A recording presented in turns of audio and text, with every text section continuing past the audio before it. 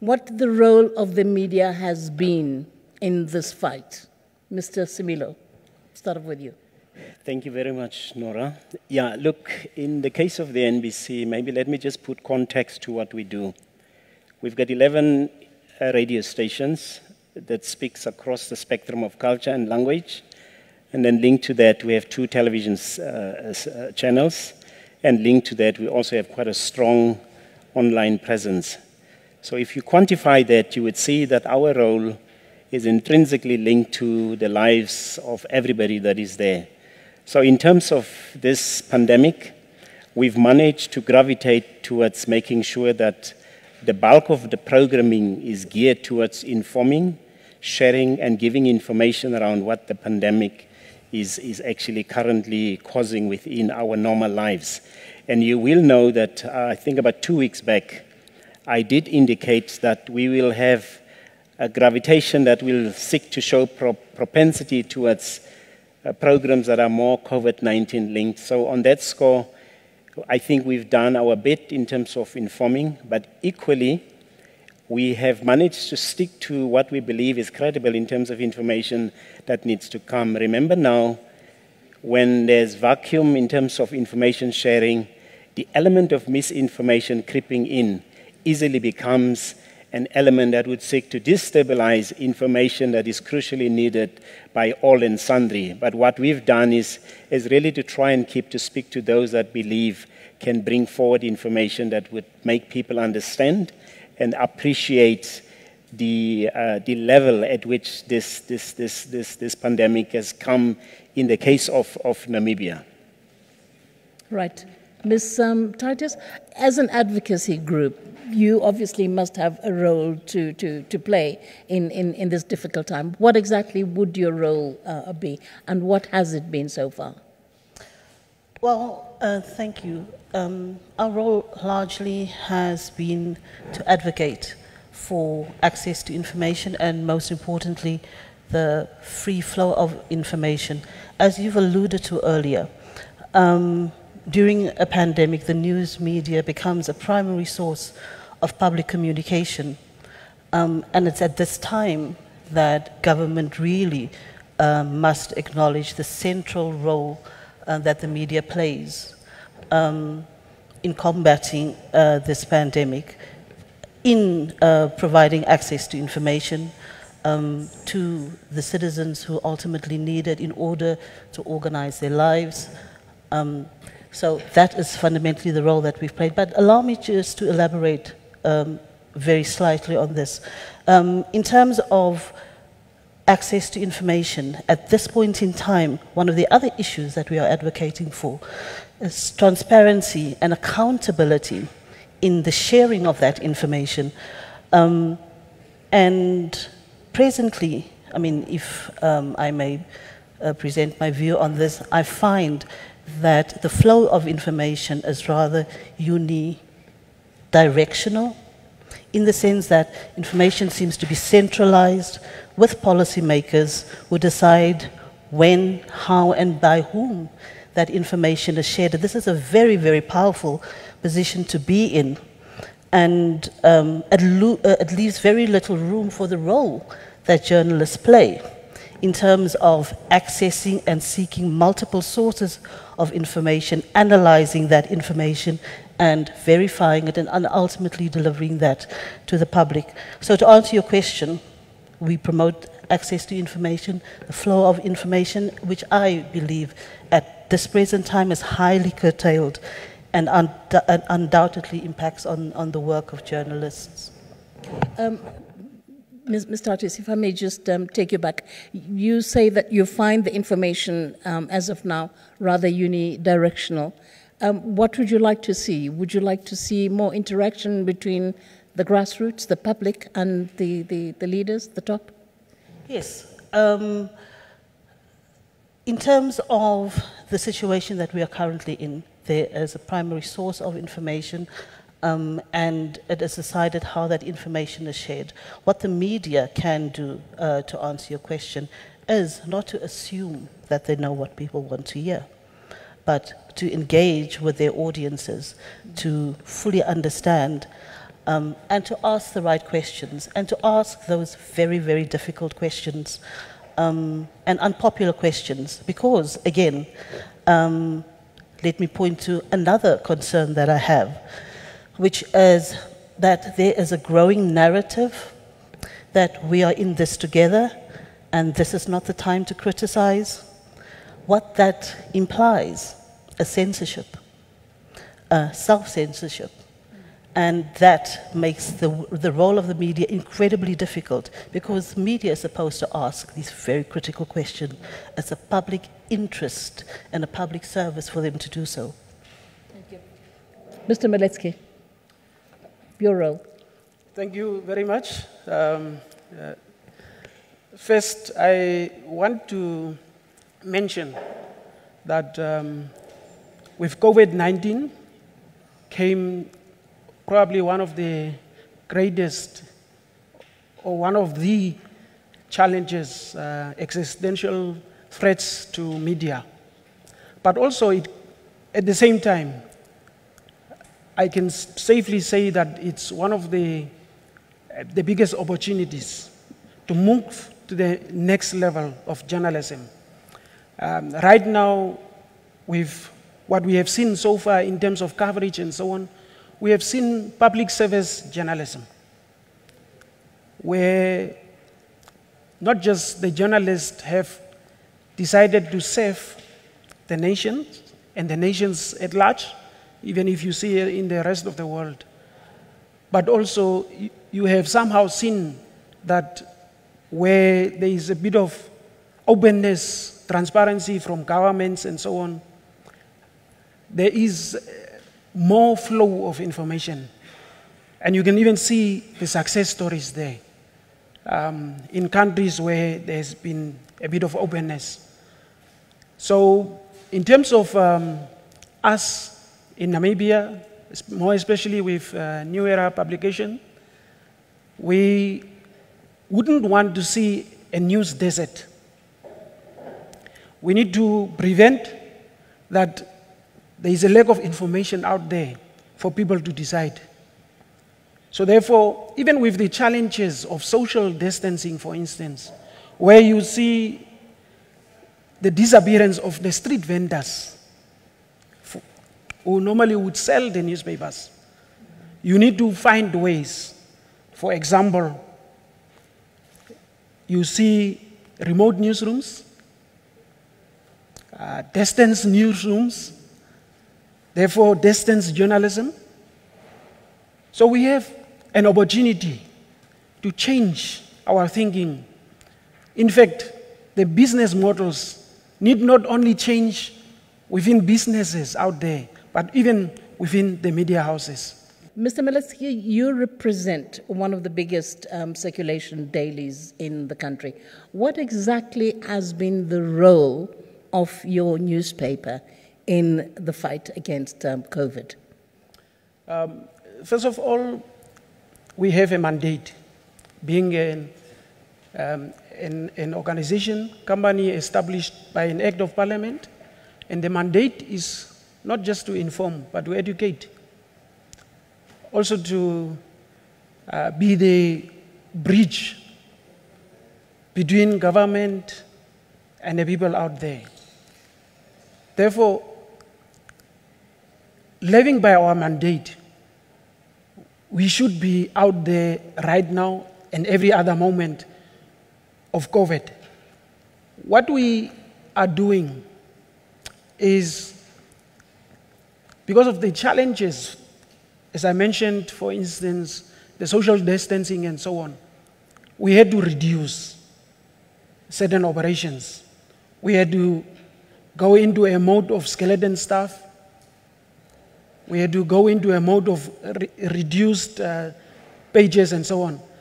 But the message needs to be out there. We see our role as being an educator in the process, informer. We have seen, for instance, not just the emergence, but fake news being out there. We need to be clear as an authentic source of information. that we counter that. But we also need to be careful of infodemic so that we don't come out with so much information that people are left confused. Information overload. Yes. So although journalists and media workers are humans too, they are scared probably about the situations that they are facing. They have a duty. So therefore, from our end, as New Era, for instance, we regard these circumstances that we are in as being part of what government and people out there face. We are in it together. That's what I can say. Now, in a developing country such as ours, with its infrastructural challenges, how do you ensure that information reaches the rural areas, in particular you, Mr. Maletsky? Yes. So we have different platforms. We have a newspaper that is coming out Monday to Friday. And then we have other platforms, multimedia platforms such as social media, which is Facebook, where, for instance, in our case, we can reach 275,000 people. Mainly in the urban areas. I'm talking about the rural areas. Yes. So rural areas, we shouldn't underestimate people in rural areas. They have access to Facebook. They have access to, not everyone, but they have access. There are people who are on Twitter that I know, for instance, are in rural areas. But the biggest way of, in our case, the biggest way to distribute this is probably to make sure that we share more on the branding side, of which there are challenges. For instance, in this case, when you have reduced print run, you don't reach as many people as possible. But also, in that case, you have a situation where, for instance, we share information, co-share, let me put it, co-share with NBC, for instance. So, for a while now, New Era, for instance, had been using NBC and NBC platforms to share some of its information.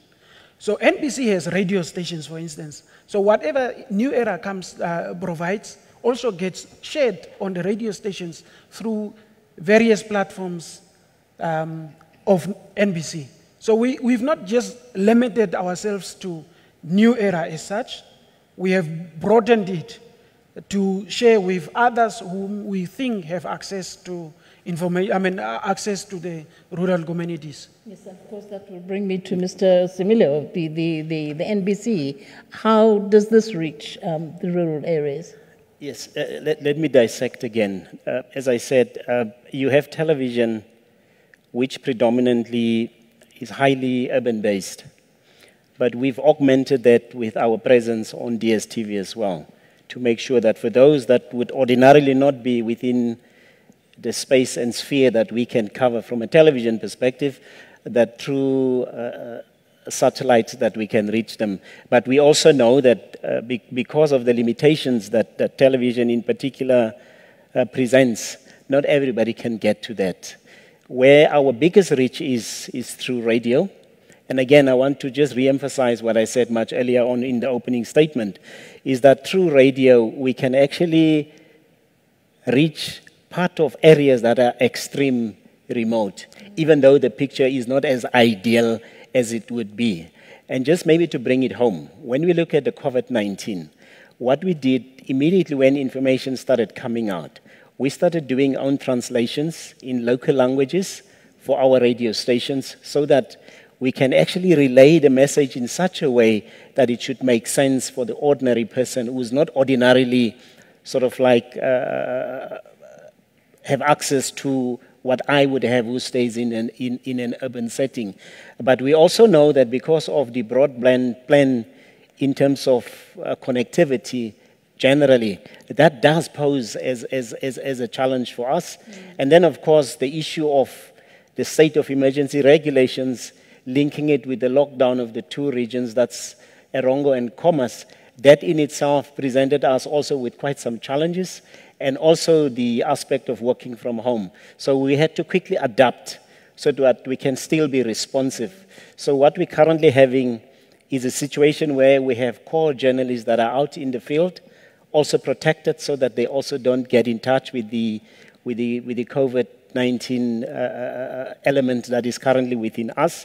And then, as Mr. Maletsky has said, we also have almost like a sharing element where we work together, but that is even further extended, because when you look at the offices of our line ministry, they also have information offices throughout. What we've done over the years, which now comes in quite handy for us, we have been training those communications officials also to file information for us. And all of a sudden now, we have a spread that is bigger than what we as NBC would be able to amass at any given time. So when we look at that, overall, it does give us a footprint that would seek to say that, yes, we are there, and maybe there are areas that we are not reaching. But it also then presents other challenges, because now that people have to work remotely, there's issues of connectivity. You at least need, I think, good 3G to be able to connect everybody that is there. Everybody must have a gadget. So these are all the things that have been in the planning now. So we're trying, I think, the best that we can so that we can still give people access to the information that we are having. However, there is downside to what I'm saying now again. From an advertising perspective, and it's very important that I bring this in, there is this notion that seeks to say that we are funded 100% by government. It is not the case. We contribute at any material time, own revenue, between 35 and 45% of operational cost. So that will speak to over 100 million we make on our own, and then it complements what the shareholder does. What we have seen now since COVID-19 came on board, comparison that we've just made last week between March and April, we have agencies that are present in Namibia that are selling advertising for us. For those, we have seen a 63% drop in revenue. Now, if you do that and you do an extrapolation and you move forward, it means that this year we stand to lose from revenue anything between 30 to 35, maybe 40 million, which then will have an impact on our ability to be able to bring business to where we would want to, connect us to areas what we believe people should have. 2-3 days ago, in the Erongo region, there was a heavy storm, and one of our mountainside transmitters was hit by lightning, and we had to send the crew down, but we can't access it on our own. We had to go and look for a helicopter, and the cost thereof is anything between 25 to 30,000 Namibian dollars. Luckily, we could get one, so yesterday morning we could connect again the people that were affected. So these are part of the issues that at the best of times will challenge you to the limits of what you can do. And that also most probably speaks to the points that were raised by my colleagues. What COVID-19 has done in terms of information flow, we have seen now an openness that is coming from public officials in terms of themselves presenting them to the public where they can come and share information that is critical to people. And I'm firmly of the view that such an approach should not just end post the COVID-19 process in itself. So from where we are now, when we look holistically at what we do, we think we're doing the best that we can. And our information from a research perspective at any given time through radio, television, and our online platforms, we reach an average 1.6 million people per day. And now with the in-shelter approach, everybody is home now.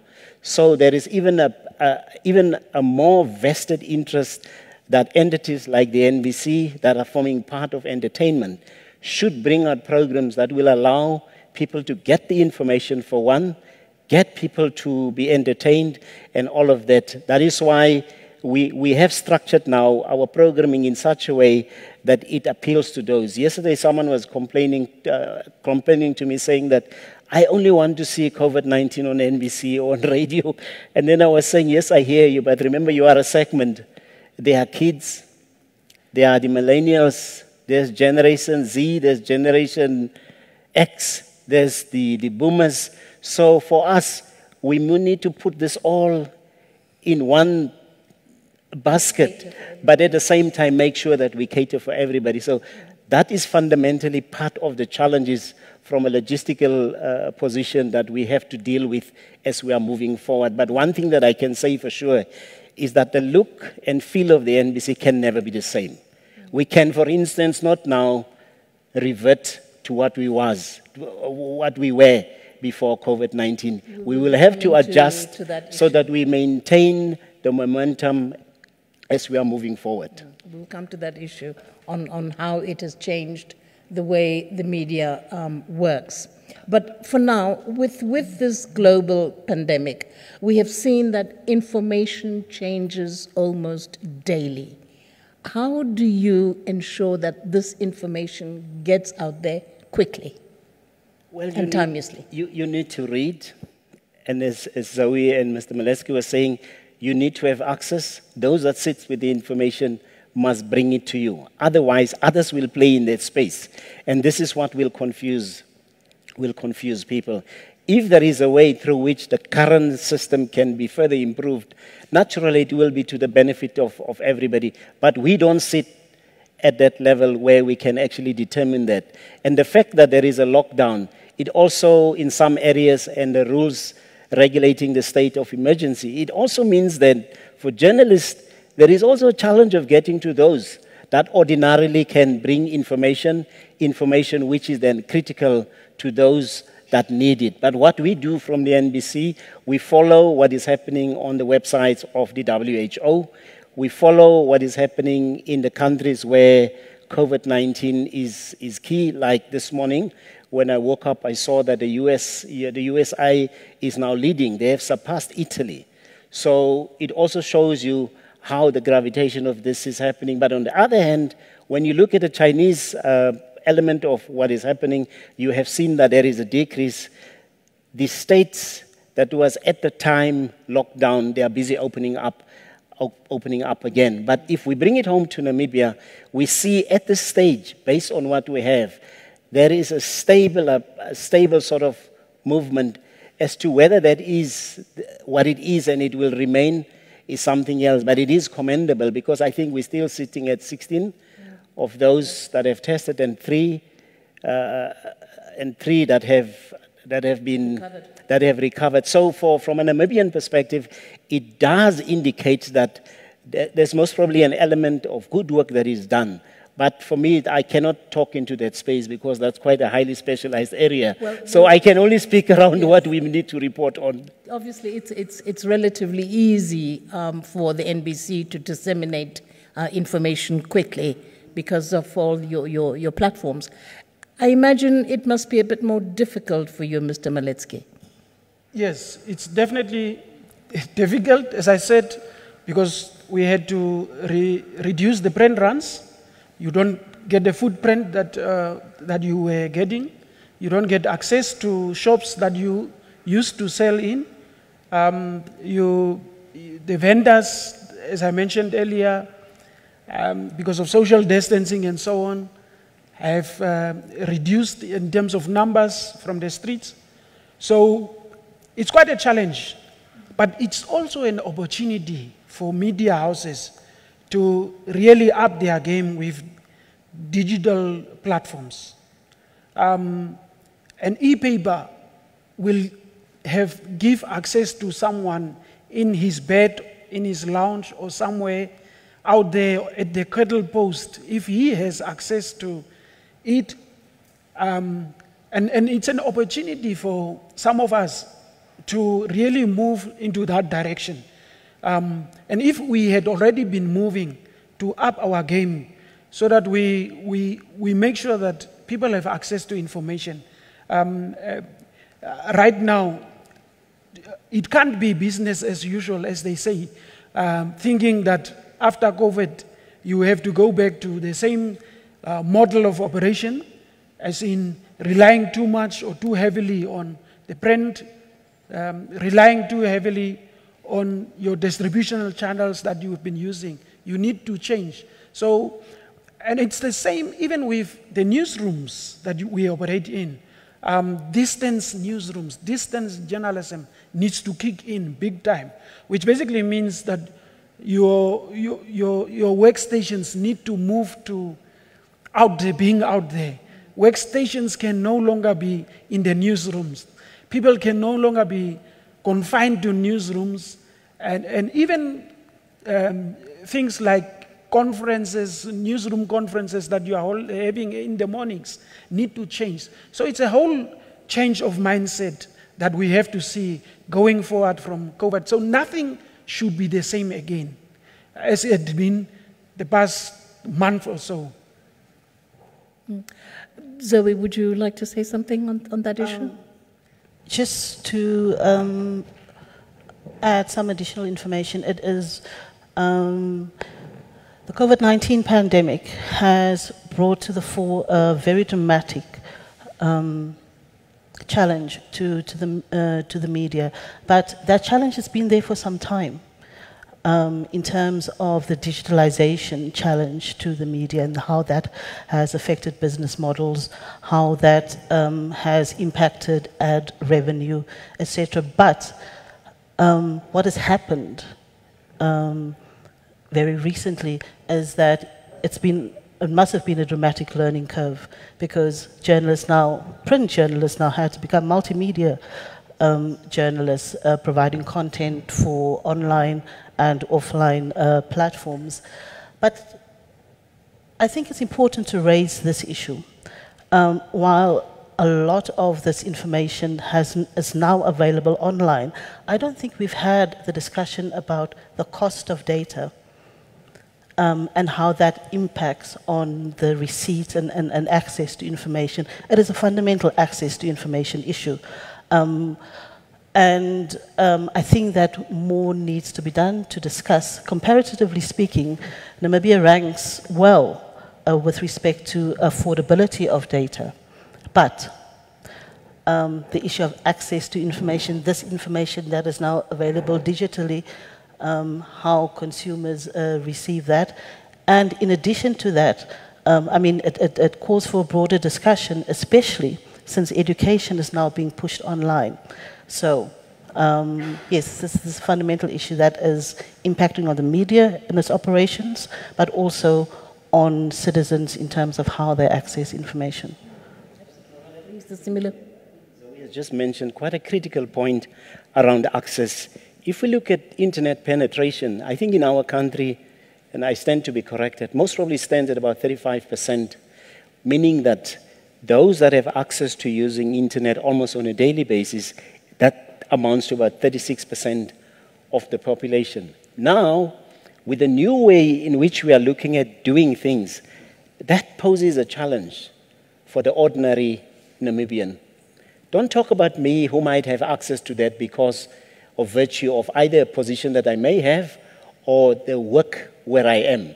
It would mean that those that may not have that type of leverage in terms of being able to access might be cut off. Hence, there is now a clarion call out to the mobile operators, those that are controlling connectivity, to look into how best can they deal with this matter so that they can still make sure that people have access to this. NBC is also not immune to that. Our whole transmission network currently is running on a platform where we have an understanding through Telecom Namibia and Intelsat. And we are struggling now to take care of payments in that regard. But because of relationships that we are having, sometimes we can defer payments. Should a day come where they call up whatever we owe, it would mean then there's a blackout in terms of what is happening on NBC platforms across. And I can imagine the smaller the entity becomes, especially from having either the ability to do this, that then puts further pressure on what is happening there. And part of what we will be seeing happening is that if these things are not attended to, we will start seeing people being laid off, especially in areas where the models that are based on revenue incoming, we will see a degeneration of entities being not being able to actually maintain and keep people on board. And our entities as well are not immune to that. That is why you will see that our reporting now is no longer just about health around COVID-19. We are forced now, we need to look at what does it do to the economy? What does it do to the sports life? I mean, all sports activities have stopped.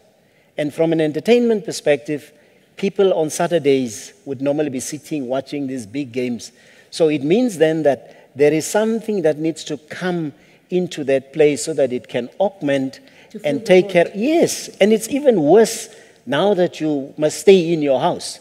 What do? That is why from our end, we realize that we need to speak to everybody and not just the decision maker. That is why at our programming outside this platform, we've been engaging psychologists, we've been engaging people that understands the economy, we've been engaging ordinary people. I mean, we carried a story 2-3 days back of a lady who was working at an establishment where one of the people that tested positive was there, and where she, in a very painful manner, was sharing how the public around her were looking at her, understanding that she's one of those that were working there. So these are the stories away from decision makers that we also bring to the fore.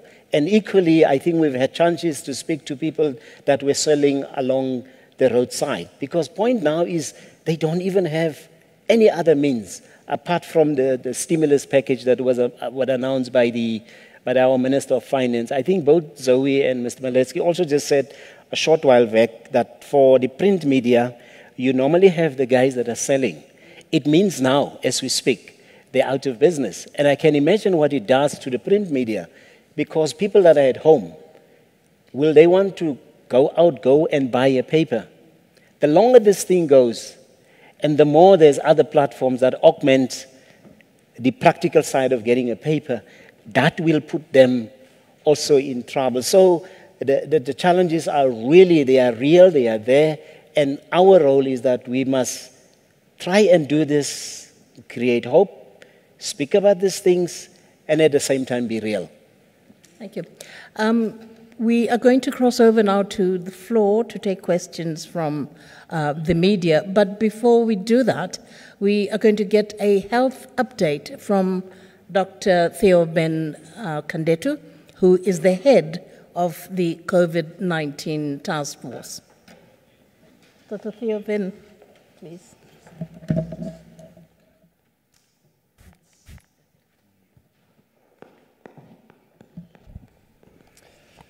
Thank you. Thank you very much, Madam Chair, but I would just like to make a little bit of a correction. I am not the head of the task force. I'm just the head of case management, which is an arm of the task force. So I have a very, very brief update to give. I'm glad to report that from yesterday, nothing has changed. We still have 16 confirmed cases. We have 13 active cases. So what that means is there are 3 of the cases that have recovered that initially tested positive, and after their isolation period and their treatment have now tested negative and who have since been discharged.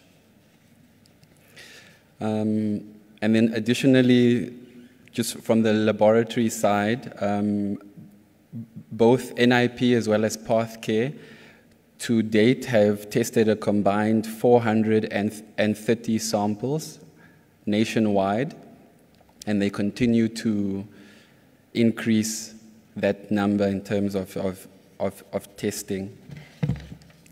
There are also about 110 people who are in mandatory quarantine facilities nationwide.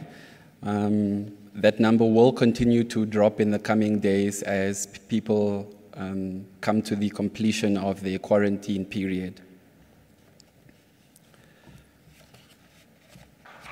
So that is it for the health update. I just would like to ask the chairperson, to allow me just to go off script and say a few words. As this is Easter Sunday, a time for many Namibians to be at home with their families and loved ones, I humbly plea to the nation to join me in thanking as well as praying for the frontliners who may not be at home with their loved ones and their families because of their commitment to the fight against COVID-19. We thank you, every single one of you, for your selflessness, heroism, hard work and dedication to ensuring that we as a nation are prepared to respond to the COVID-19 outbreak. We continue to pray for your mental and physical well-being, and we as a ministry, as well as our key stakeholders nationwide as well as internationally, will continue to make sure that we equip you with the necessary equipment, materials, PPE, knowledge, to make sure that you go out to your respective duty stations and do what you do best. To the public, as always, we remind you to please adhere to the social distancing guidelines and to please make use of our Emergency Operations Center hotline, 0800 100 100, for any COVID-related information and advice. So with those few words, we wish you a blessed and safe Sunday. Thank you very much.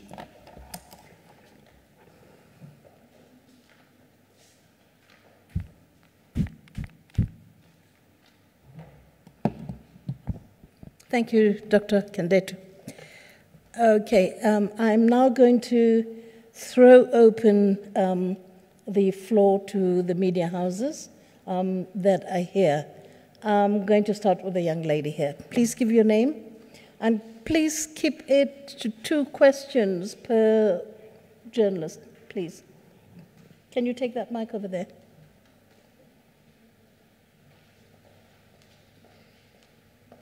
The next one, get ready.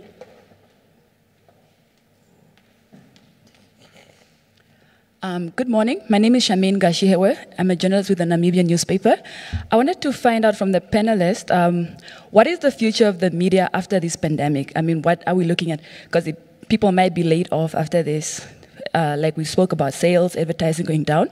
And then I wanted to find out from Mr. Maletsky, can you perhaps elaborate on the opportunities that the media can embrace during this time, seeing that there are so many challenges, and then perhaps how can these challenges be mitigated? Thank you. Mr. Maletsky. Go ahead. Yeah. Okay. Yeah, so I mentioned that COVID brought with it challenges, but also opportunities. There are opportunities as in going online. If you go online, or your audience part grows online, you unlock that growth part, you are reducing your cost, for instance, on print runs. So if you've been spending, say, $1 million on a monthly print run, and you reduce your print run by half, of course, you are saving the 500,000. So there is a saving there that you can use to stimulate growth within the organization by sort of probably going for digital platforms. There are so many platforms currently, as in where you can really send forth or brought forth your information, where you can share your information. So there are those type of opportunities. What we see at the moment, and it's because it's over 100 years and so on, for instance, in Namibia, 120 probably, that we have seen print, and some of us even say that we like feeling that print in our hands. You know, there are people who would even buy a newspaper despite having subscribed to e-paper and other platforms. So, but we need to change. We need to change because of the speed at which news is moving at the moment. You don't have to wait for the next morning, for instance, for a newspaper to come out. We have seen big papers, Times, Guardian, in other parts of the world, where they have removed or partly removed the paywalls, for instance. In the process, you might think that they are losing a bit of income, but they are gaining more readership. So there are those type of opportunities. So we need to just sit down and re-look at our business models. There are so many opportunities out there. Even within advertising, you can still have the same advertising in an e-paper, for instance, and other papers. Yes. Absolutely. Mr. Similo, I'll come back to you. Yes. Look, the challenge second part of the question? Yes, future media stuff and all of that. Look, our reality now, it's not just because of COVID-19. The advent and the evolution of technology has moved things in a way where we must do everything differently from an NBC perspective. Previously, you would have someone goes to school up to grade 12, and then they finish, they go to university, do either a national diploma or a degree, and go to honors, masters, maybe PhD level in media studies. And then they come back, they're an expert, and then they start doing work. However, what this thing has done, which is called a smartphone, it has brought in a revolution in terms of how things are done. Part of what we've seen is that now, someone who's creatively great in what they do, if they get a smartphone and they get some software, they can go and create 5, 10, 15, 20 minutes long piece as content that works, that has a pull. Now, if you look at this now you will say, but I've spent thousands here in training this person, and here comes the other person. Within 3 months, they get content that is compelling. What it says for entities like NBC and also the print media that has evolved now into producing content as well, we need to start knowing what type of content your audience wants. Because if you can't talk to that, it will then mean that you will become redundant, you will become a cake, and you will have no relevance. And this is why I said earlier on, part of what will have to change if we are to preserve and keep what we have, it's an immediate change in terms of how we're going to be looking at creating content that will still speak to the little bit of resources that we may have. Anything outside that will create a situation where the sustainability of any such business will not be guaranteed, and that includes the NBC as well. Ms. Titus, the thing is, not everybody in the country has access to smartphones or have access to Wi-Fi. Would this not be an elitist approach? I think I alluded to it earlier when I spoke to the issue of the cost of data to some extent. Yes. To answer your question, but also just to go back very, very slightly, I believe that this is a watershed moment for the media.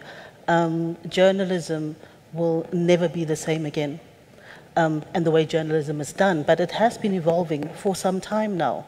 But this has brought it into a stark reality that things must change. So my appeal in terms of looking to the future would be, okay, firstly, journalists need to organize themselves. They need to consider how they will be doing journalism in future. They need to consider job security. They need to consider whether they have the skills for what media is going to be like in the future.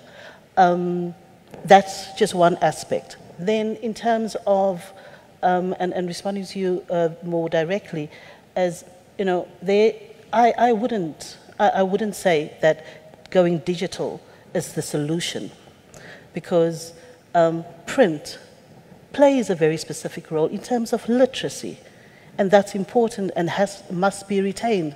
Also, in terms of digital, the advertising revenue is failing. Media houses have not been able to monetize digital content, and it must be monetized and it must be profitable, because those media houses need to employ journalists, and that comes at a cost. So the business model and a hybrid model of sorts will need to be considered. Thank you. Can cross over to you. Thank you.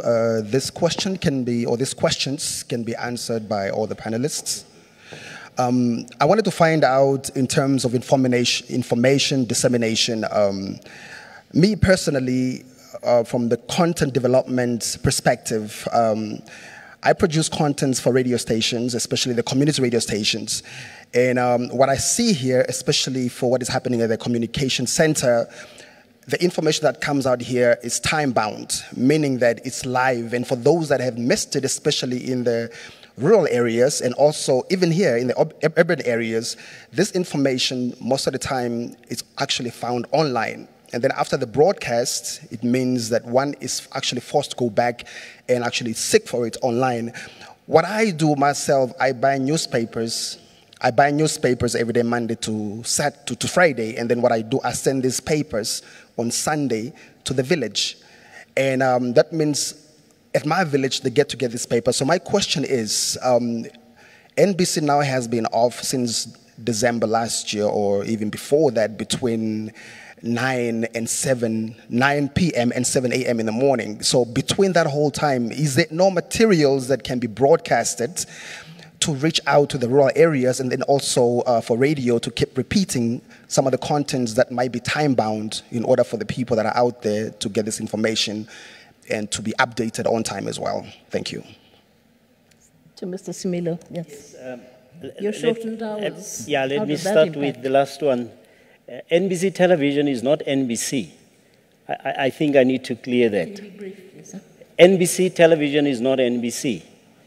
NBC is defined by the collection of what we have, where in our case, radio is the flagship of what we do. So from a radio perspective, we are there 24 hours around the clock. I'll speak shortly to the austerity measures. But in terms of television, just looking now, if I come back to the question as it is, when we look at COVID-19, what we've done is that, again, if you don't watch NBC, you won't know that information linked to COVID is almost taking out a bigger share of what we do, even just on the television space. There's repeats and repeats and repeats of all the programs that we are doing. But I need to stress, NBC television, and news for that matter, does not define the NBC. The news element of what we do, compounded, makes out about 30 to 35% of overall broadcasts that we do. There is a bigger share of broadcasting that happens throughout the day. So for the radio element, it's 100% there. It works, and it has been working. Coming back to what we are doing here with the COVID platforms that are here and our own, this is mirrored on radio as well.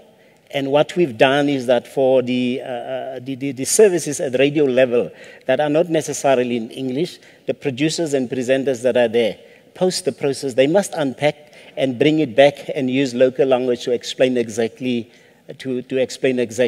where we are. So with the reach that we have from a radio perspective, we believe that the majority of people are not really sort of like marginalized. Where the challenge is more access in terms of reach from an infrastructure perspective, which then curtails both radio and TV as a whole. And of course, we know that radio has the largest reach in this country. I'm going to take a question now from Pancho Mlongeni. Thank you so much, Nora. My first question comes directly from a taxi driver, and his question is, I want to bring to your information that in the Kavango East, we have people that don't even have access to radio. They are very far away, and some of them don't even have cell phones. How will they get this information, especially as it pertains to the stimulus package? Then my next question is, looking at our world today, we have very different approaches to tackling the pandemic, from compulsory face masks in many Asian countries to Western countries only moving there slowly. And we also have, for example, China not really allowing the free flow of information in their country. And I just wanted to know, what do media practitioners here in Namibia think our approach should be when we're trying to source information internationally, given that if you look at the news stories, there is a lot of smearing of other countries, with the US trying to discredit China, China trying to undermine the US's efforts. How do we discern the valid stories? Thank you. Thank you. Yes, we only have 4 minutes, so please give us very brief answers. Mr. Similo, begin with you, very briefly. Yes, in terms of access, both radio and TV speaks to the National Broadband Plan, which is unfortunately outside our ambit. I think in terms of that connectivity, and a very valid point, we depend heavily on what the infrastructure is, because at this stage, even with the rollout of DDT, television captures about, I think, 74.5% where people live. We must not now talk country. Remember, our country is very big, sparsely populated, whereas radio has about close to 80% thereof. What I know is that more than, I think, 2-3 months back, the National Broadband Plan was approved by the Ministry of Information and Communication. Now, that seeks to speak to the points that Zoe was also raising. Until that is put into action, where connectivity can happen at all levels within the country, we will all remain having spaces that are dark, speaking to both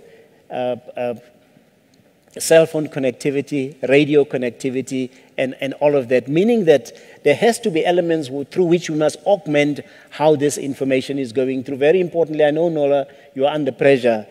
Last week, Thursday, I had a meeting with the representative of WHO here, and part of our discussion, which I'm busy putting a paper together that should go to the ministry, our line ministry, is to say that part of what we must do, linking to the question of access, we need to start engaging local councils so that they can also become a voice of speaking to the people that they're representing. Because where they are, they can speak in the language that people understand. They know exactly where they are. So we're hoping that through that, maybe we can bridge some of the elements that we cannot reach from a technological perspective. Would you like to say something, Mr. Titus? Yes. Just in terms of accessing international sources and verifying information, we have reached out to some journalists to ask what kind of support they need at this time, and that has come up. So we are in a position to facilitate webinars or access to alternative sources. In terms of the stimulus package, I mean, that is 8.1 billion that needs to cater for the entire country.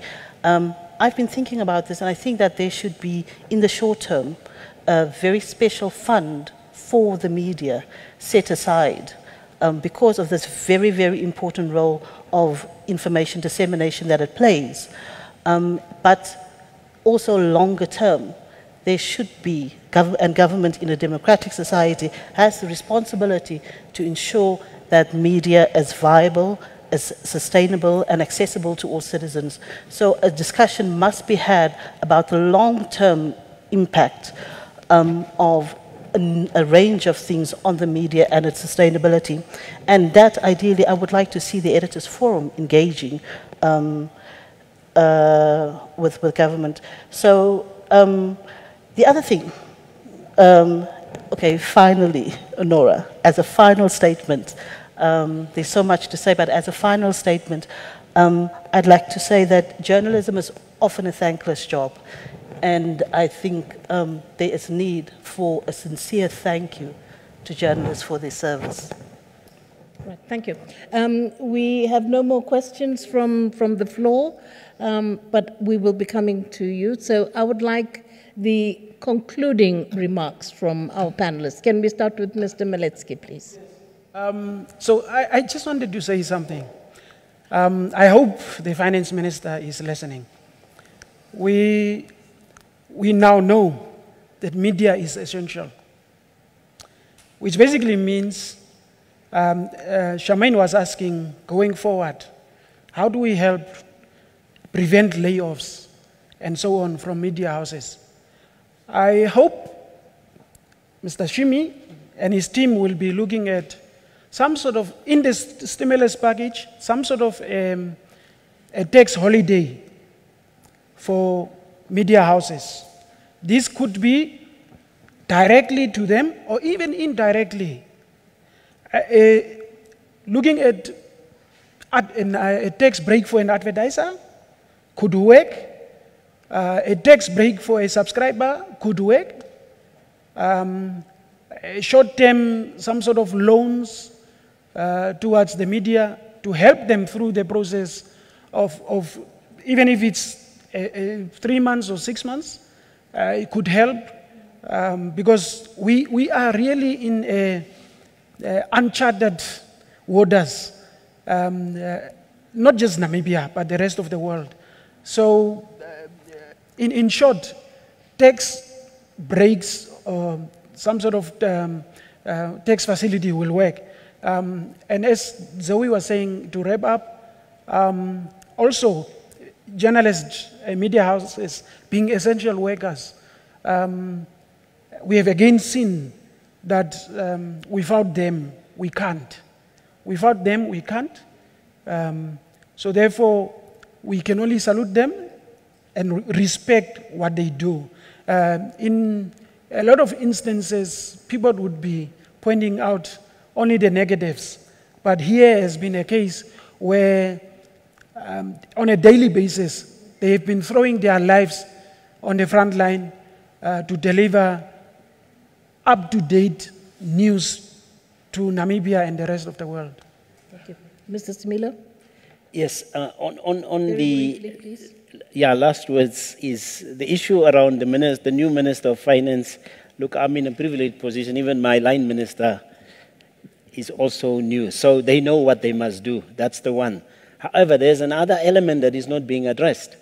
There's the corporate world out there, corporate business in this country.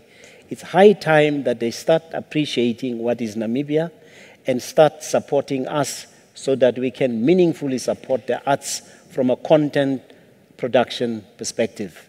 They've been very silent in this journey. And now that even government is stressed, we would want to see them also setting up some form of fund that will come to the media so that from a content perspective that we all be assisted so that we can move forward. Otherwise, if we can't do that, platforms of this nature might also have a natural death or they may not have the impact that would ordinarily improve the lives of ordinary Namibians. Thank you. Ms. Titus? Emphasizing again my recommendation for a special fund or stimulus package for the media, but also considering the very important role that the media plays in the democracy and the fact that such stimulus packages are active in other countries, but they have come with challenges, and it's necessary for us to understand that. Challenges of receiving government support, which comes with potential issues around quality and independence.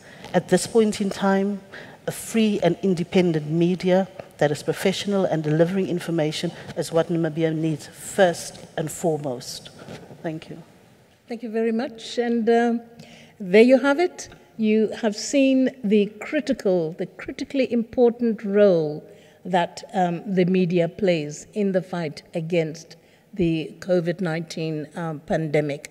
These are our unsung heroes who need our full support, both material, financial, and emotional support. Because in these days, in these times of lockdown, the challenges that we face, the media is always there, risking their lives to bring you the information. So thank you, all of you. Thank you to the media. And from all of us here, and from me, Nora Apollos, it's goodbye.